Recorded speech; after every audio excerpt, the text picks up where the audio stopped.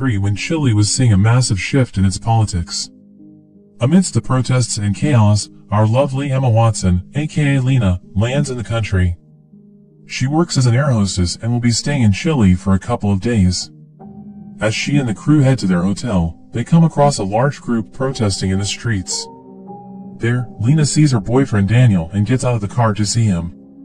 Daniel is surprised and overjoyed to see Lena. They are in a serious long-distance relationship and are happy to finally be together. Daniel then brings Lena to his apartment. Lena does a quick inspection of the house and comes across some photos taken by Daniel. Later that evening, Daniel takes Lena to a meeting of his movement. When Daniel is called on stage, he says that he came to Chile 4 months ago, and it has become his country now. He promises to fight for the rights of the Chilean people.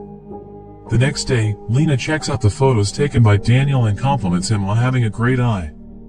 Later that day while preparing breakfast, Daniel gets a call from a friend, who warns him that there has been a military coup and Pinochet has taken over. So they need to vacate the flat immediately, as the soldiers are arresting all the supporters of Allende. Daniel tries to take some photographs as the two run onto the street. But one of the soldiers catches him taking the pictures and arrests Daniel and Lena. They are then taken to the stadium in the city at gunpoint.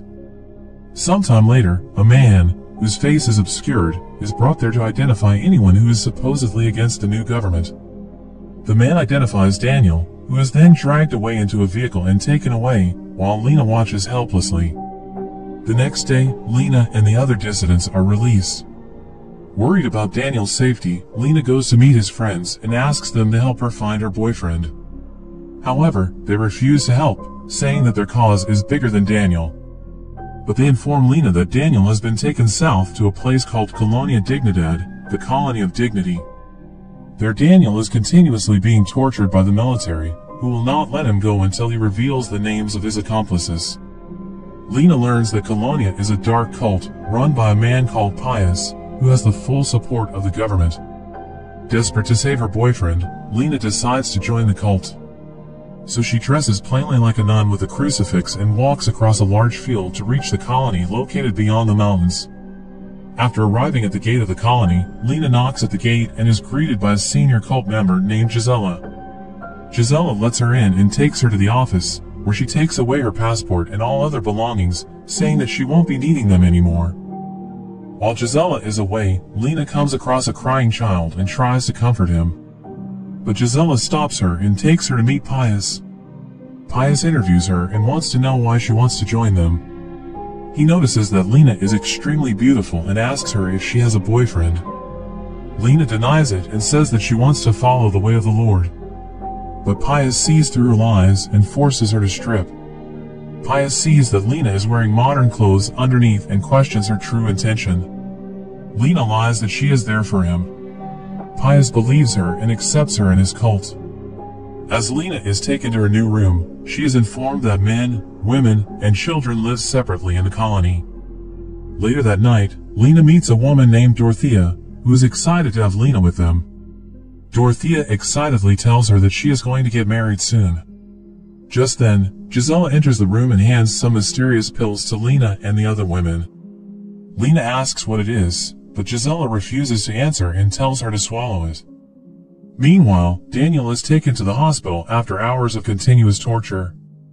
The doctor says that the electric shock may have damaged his brain, and he may never be normal again. Lena begins to witness the brutal reality of the place.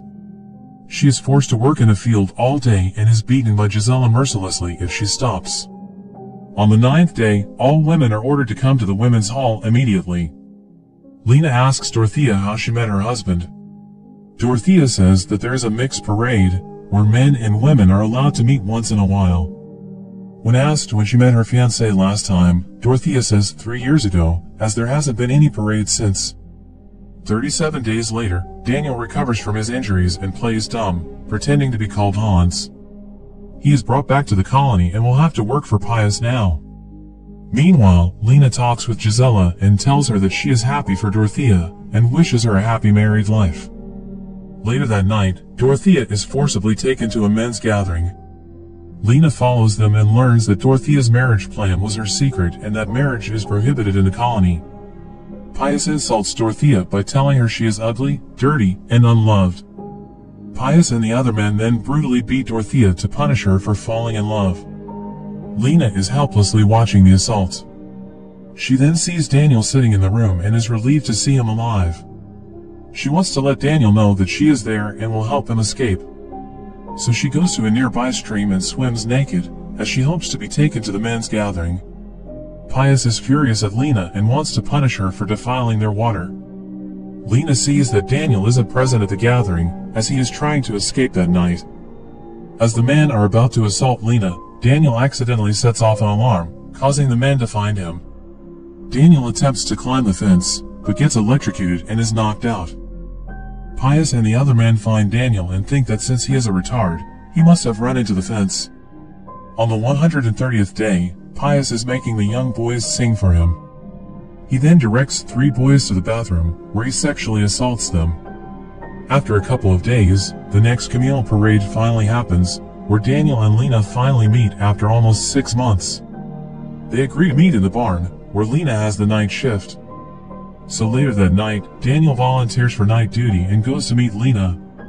They embrace each other and are happy to be together again. Just then, Daniel accidentally discovers a tunnel under the barn. He goes into the tunnel and discovers the room where he was tortured. So the next day, he steals a camera and takes some photos of the tunnel and the torture room. He then gives the photos to Lena and tells her to let the world know what happened here, but Lena is not pleased by this, as these photos are the reason why they are here. Daniel also tells her the tunnel may lead them outside the fence and that they can probably escape. Just then, Ursula, Gisella's daughter, comes there to help Lena peel the potatoes. She reveals that she knows about Lena and Daniel and that she was told to spy on them. She also knows that she and Daniel are planning to escape. So she requests Lena to take her with them, as she is pregnant and will be killed if she stays. Just then, Gisela comes there and discovers the photos Lena was hiding. Lena is then taken to Pius for interrogation and is in big trouble. But Daniel comes there and frames his boss by saying that he found the photos in his boss office. So Lena is dismissed and Gisela takes her back to her room. But Lena knocks out Gisela and returns to the barn with Daniel.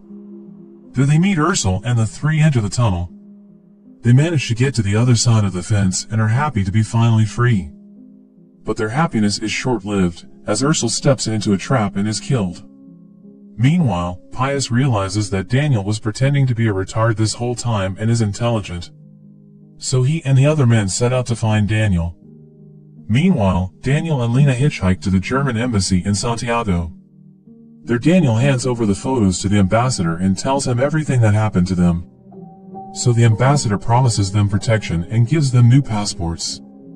But they are told that there aren't any flights till next week. Desperate to leave the country, Lena uses her contacts at the airline to book herself and Daniel onto the flight. The ambassador decides to personally escort the two to the airport, saying that Pius and his men may already be looking for them everywhere. The ambassador then tells Daniel and Lena to wait for him in a room. But Lena is running out of patience and becomes suspicious. She sees through the window and sees that the embassy has brought Pius and the army to detain them. Realizing that they are locked inside the room, they break the window and escape from the room before Pius can catch them. Daniel and Lena rush to the airport and hear the final call for the flight. They see the plane some distance across the airfield and closing its door. Pius catches up to them but can't get to them because of the glass between them. Daniel and Lena steal a baggage truck to race towards the plane before Pius catches them. Lena's friend and pilot sees them and order the door to be opened. Daniel and Lena board the plane just in time, leaving Pius trapped on the steps. But just as the plane is about to depart, the army forces the airport control tower to order the plane not to take off. Lena begs her friend to understand the situation and asks him to take off immediately. Sensing the danger they are in, the pilot ignores the order from the tower and takes off. Pius sees the plane leaving and can't do anything to stop it. The credits reveal that Colonia Dignidad was a leading torture prison for the Chilean secret police. Hundreds of detainees were interrogated, killed, and buried on the grounds. In almost 4 years, only 5 cult members managed to escape. Photographs smuggled out by Daniel were published internationally, causing a major scandal. However, nothing changed in Chile. Pius was eventually arrested in Argentina in 2004, shortly after the end of the Pinochet regime. He was then sentenced to 33 years imprisonment and died in prison in 2010. However, neither the German embassy staff nor Pinochet was held accountable for their ties with Pius. So this was the story of Colonia. If you like the story, then do watch the full film, and if you want to watch more such movies explained, then do subscribe to our channel.